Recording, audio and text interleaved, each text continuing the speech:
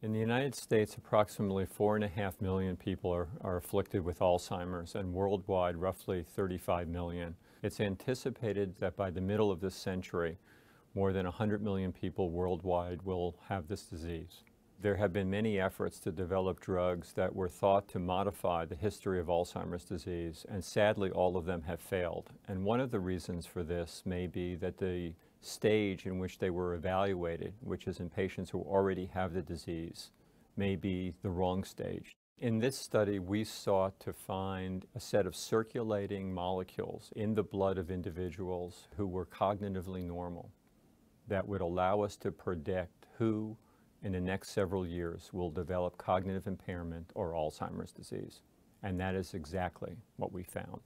This is a very exciting time. This observation that we are reporting suggests that we may be able to use this diagnostic to enroll subjects to test for the first time whether disease-modifying therapies in those at risk, not those who already have the disease, might be able to delay or perhaps abrogate that group of individuals from developing Alzheimer's disease.